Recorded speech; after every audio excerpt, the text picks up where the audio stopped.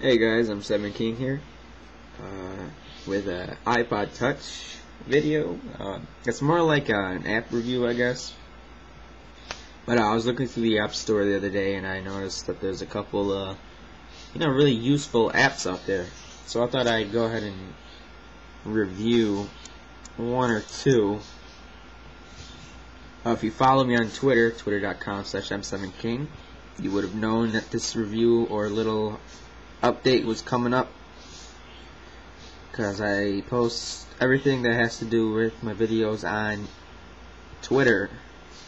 So speaking of Twitter, that's one of the first apps that I wanted to show you. If you have Twitterific, then you know all about this update. There is actually a new update out for Twitter. It's Twitterific. This is really nice. They really improved everything that they had before. They really made it nice. So I think I'm actually going to start using this when I'm not on my computer. So it gave me an API error because I already have TweetDeck running on my laptop here. So there's TweetDeck right there. So if you have more than one Twitter account running at the same time, it's not going to update on both. I don't know. So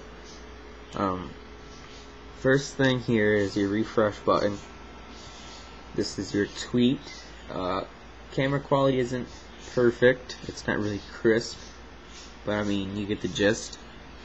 So here you can make your tweets. You can update your posts, all that. So, like I said, I actually like, what they've done. And I think I'm going to start using this when I'm out and about and just need to update really quick. This right here is your direct messages, your favorites, your posts, everything like that. Here's your messages, like I said, your favorites, postings, and marked tweets. So there's not a whole lot to review. You have your sources here. This is what you're presented with when you first open this up. And I know brightness is a little bright, even though I have it all the way turned down. Let me see if I can. Yeah, it is a little bright, but you have your public timeline, your account, which mine is M7 King. You have searches, quick search. You even got your nearby people, so if anybody's nearby using Twitter, you can locate them. And this is the free version of Twitter.